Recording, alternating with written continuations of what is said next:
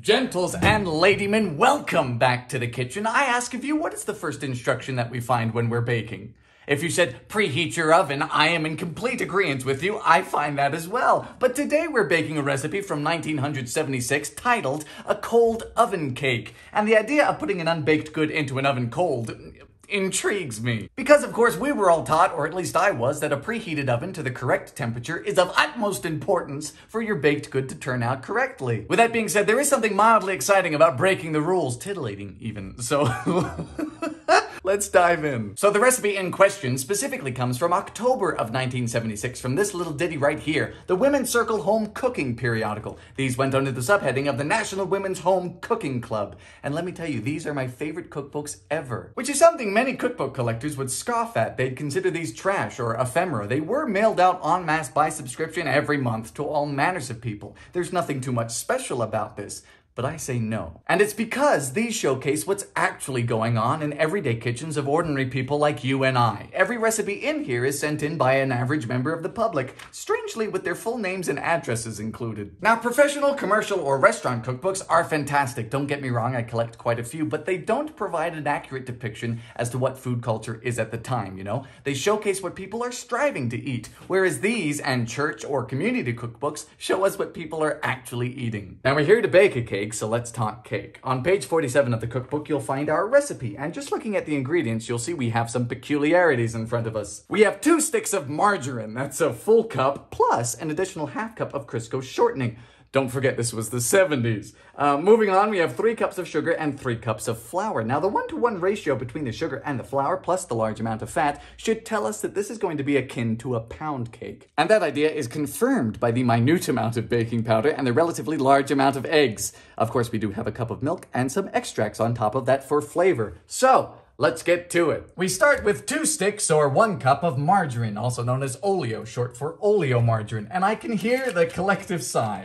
Margarine gets a lot of bad press, and most of it is for good reason, you know? It has an inferior taste to butter, and butter is arguably better for you. But you know, I really hate this type of elitism in baking. If you're in your own kitchen baking for your own self, use whatever it is you want to use. You know, not only can some people not afford butter, and it's wrong to flame them for it, but I believe margarine actually has its place. For example, I will admit to you that I use margarine willingly, not under coercion nor duress, for certain types of crispy cookies, like crispy oatmeal cookies or peanut butter cookies, God forbid, because I like the texture that margarine can provide. Cancel me. I do not use margarine in cakes, though. We can leave that in the 70s. Now we need a half cup of Crisco shortening, and I've brought out a scale because I can never accurately get displacement measurements of shortening. You get air pockets and it sticks to the cup, and because shortening has so much fat in it, you never want it to be inaccurate or else your cake may fail. I believe it's a lot easier to know that a half cup of Crisco is 95 grams. In that goes. Now it's time for 3 cups of sugar, and I'm going to cream this in 1 cup at a time. Cup number 2, and our last one in. You know, sugar in a carton is so much easier. So I have a lot of people on TikTok and YouTube who always ask as to why I don't use an electric mixer or a stand mixer to cream together my butter and my sugar, or the margarine and the sugar in this case, because it's a very important step in baking, right? The creaming of fats and sugars, especially in a pound cake item like this. And really, I have 2 reasons. The first reason is I just really love to bake. So if I'm going to bake, I want to bake. I want to be down in the process. I want to be well involved in the situation because I find it fun. And the second reason is simply not everyone has these things, right? Not everyone has a stand mixer. So when they see these $600 KitchenAids on television or YouTube, it gives them the wrong idea. It gives them the idea that if they don't have the gadgets, they can't bake the recipe. And that's just patently false. You'd be surprised what you can get done with a bowl, a wooden spoon, and a whisk. With that rant over with, we are done here with our margarine and our sugar. We have a light, fluffy texture which is increased in volume, so we're ready for the eggies, of which we need 5 put in 1 at a time. So we are on our 3rd egg now, and as you can see, the mixture is becoming really quite smooth, and it's taking on a lovely yellow golden color, which is a welcome departure from the sickly pale Crisco and margarine. Alrighty, all of the eggs have been incorporated, well beaten between each addition, so we're moving on to the dry ingredients. For this, we need 3 cups of sifted flour, so there's 3 in the sieve right now, and then only a half teaspoon of baking powder. Like I always say, I don't do this typically for recipes when I'm baking for myself, but in those that ask for it, you best know I do. We also need a cup of milk on hand, so we can alternate adding it to this mixture with the flour. So in goes a touch of flour, mix, and some of the milk. So the alternating of additions of things like milk to the dry ingredients is just so that we don't break the batter. If we added in all the milk at once, it would get far too loose and it would threaten all of the air that we worked so very hard to incorporate during the earlier steps. More flour. I'll tell you what, unlike cakes made with butter, which smell really quite nice at this point, this doesn't smell like anything. Oh, margarine. That's the last of the flour. The last of the milk. Look at how creamy and smooth our batter is. At this point, we add in the flavorings, which are 1 teaspoon of vanilla and 1 teaspoon of coconut. Boop, boop. Now, I know our cold oven cake to be here isn't billed as a pound cake, but I reckon that's what it's trying to be, judging by the ingredients, like I said earlier. And it's going to be interesting because typically a pound cake recipe does not contain any flavoring, does not contain any milk, does not contain any baking powder, all of those we've added. So traditionally, a pound cake recipe is just a pound each of butter, sugar, eggs, and flour. So I'm very interested as to how this is going to turn out. Our instructions are to turn this into a 10-inch tube pan. Now, I don't have one of those. The nearest I have is a similarly sized bundt pan, which is close enough. I have buttered and floured this severely, which is very important with pound cake-like items. You don't want this to stick. It happened to me once. Do not skimp on the process. So here we go. Look at those ribbons. Now, there is a chance that this is too much batter in this pan, but we're going to go for it anyway. And as per instructions, our cold oven cake is going into a cold oven. We set a timer for 1 hour and 15 minutes, and we set the temperature to 350. 350, and 1 hour and 15. And now we wait. We've reached temperature after 12 minutes, and the cake is just starting to form some bubbles. This is 40 minutes in and still looking quite pale, got a bit more bubbles, but also starting to exceed the pan as I feared, but I think all will be okay. With about 10 minutes left on the bake, I wanted to share with you yet another reason why I adore these periodical cookbooks, and that is because of the small glimpses of current events that you find going on during the time in which they were published. And on page 9 of this edition, you'll find an article titled, "Getting Ready for the Metric Kitchen." And let me just read this to you. "The metrics are coming and there's no avoiding it. Our nation is rapidly preparing to join the rest of the world in adapting to a standard system of metric measurements. Within this century, we may see children's textbooks, business journals, and accountants' ledgers abandon the language of pounds, ounces, feet, and inches. These familiar names will be replaced by such terms as grams, liters, meters, and centimeters. And the change in language won't stop there. It will follow us all the way into the kitchen." How'd that work out for you, America? Now, this article exists because Gerald Ford signed the Metric Conversion Act in December of 1975, and everyone was preparing to make the change, and some were quite upset. It was quickly repealed by Reagan in 1982, if memory serves correct. I just think stuff like this is hilarious. Oh, ain't that a beauty? Smells good now, too. So getting things out of bundt pans can be notoriously tricky, so my plan of action is to let this cool down for about 5 minutes, attempt to turn it out, and then we'll let it cool down completely before we try it. Here goes nothing. Ugh. Oh, hello! That is a massive cake. You're not cold anymore, are you? Alrighty, our cake has cooled and rested for about 4 hours now, so I reckon it's time to see what's on the inside. Oh, it has quite the crispy crust. Cakes at this size are normally baked at 300 or 325, so this is going to be interesting. Whoa! Look at how tight that crumb is. Hello!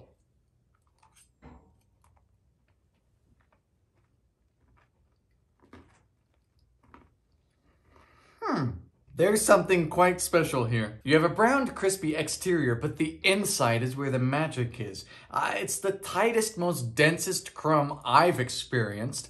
And it almost lends itself to a fudgy consistency in a very positive way, but it isn't undercooked.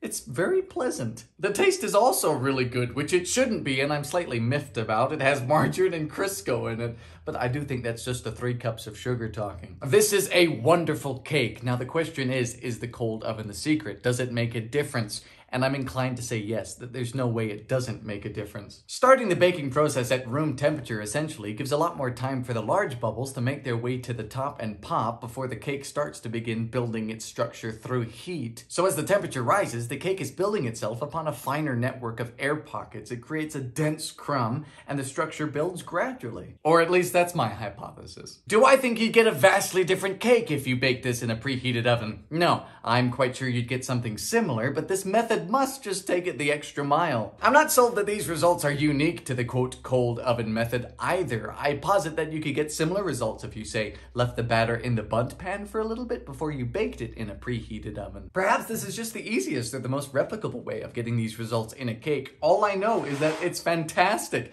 and it uses margarine, which means if you use butter, it's gotta be really good. We should also give credit where credit is due. This recipe comes to us from Kathy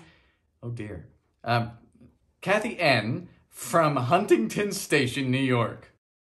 So it has been a few days, and initially I was quite content with uploading this video where it stood. However, if I were a cat, curiosity would have killed me a long time ago.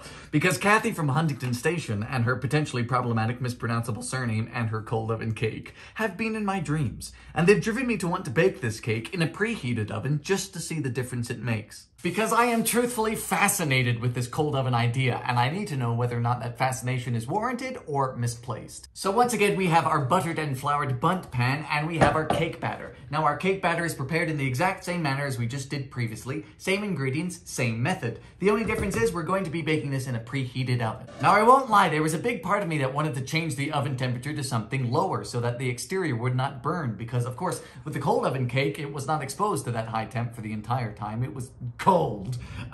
But then I said no, that's changing too many variables. I want to see the difference between a preheated oven or a non-preheated oven. So we're just going to bake this at 350, and if it's done early, it's done early. Here we go again. All right, here we are, preheated oven, 350, in this boy goes. Do not worry, I will watch it closely. I expect it to be done around the same amount of time, of course, just slightly earlier. So this is the 14-minute mark on our hot oven cake, and it looks more or less the same. Perhaps it's a bit rounder than the previous. Alrighty, this boy was done in 1 hour and 5 minutes, and it looks definitively different. Just on first inspection, this one has cracked a lot more markedly, and it's domed more as well. Let's see how this works. Hello! This angle looks more or less the same, but we're gonna let it cool. Oh, this feels different. It's jiggly. Ugh. Oh, peculiar. That certainly is a different crumb, isn't it? I mean, it's not vastly different, but let's see if it tastes it. Wow, that is different.